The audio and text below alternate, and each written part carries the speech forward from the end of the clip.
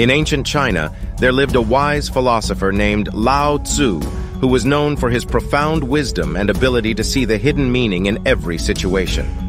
One day, the sage was working in his modest garden when a neighbor rushed to him with great excitement. "Master!"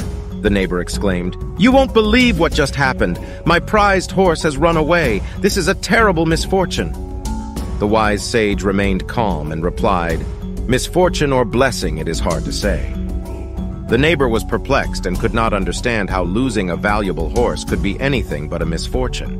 He left the sage's garden in frustration, convinced that the old sage had lost touch with reality. A few days later, to the neighbor's surprise, his lost horse returned, accompanied by a magnificent wild stallion. The neighbor rushed back to the sage and said, "Master, you were right. Losing my horse was a blessing in disguise. Now I have gained a new and valuable stallion."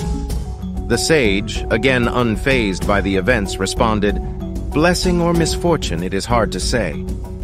A week later, the neighbor's son was trying to tame the wild stallion when he fell and broke his leg. Once again, he went to the wise sage and lamented, "Master, my son's injury is a terrible misfortune." And again, the sage replied, "Misfortune or blessing, it is hard to say." A month passed, and the kingdom declared war. All the able-bodied young men were conscripted into the army. However, the neighbor's son could not be drafted due to his broken leg. The son, now safe from the war, came to the sage and said, "Master, you were right once more. My injury has saved me from joining the army." The sage, maintaining his serene composure, said, "Blessing or misfortune, it is hard to say." The neighbor finally understood the deeper wisdom behind the sage's words. Life's events are interconnected and unpredictable, and what may seem like misfortune at one moment can turn into a blessing later on, and vice versa. Lao Tzu's story teaches us the profound concept of embracing the flow of life without attaching rigid judgments to each situation. Life is full of uncertainties, and it is our perception that defines our experience.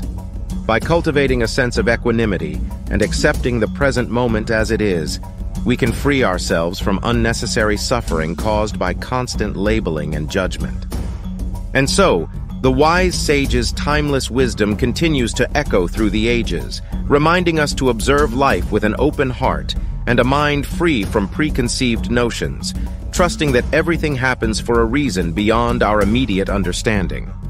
When you connect the dots in the future, you will realize that it all happened for a reason.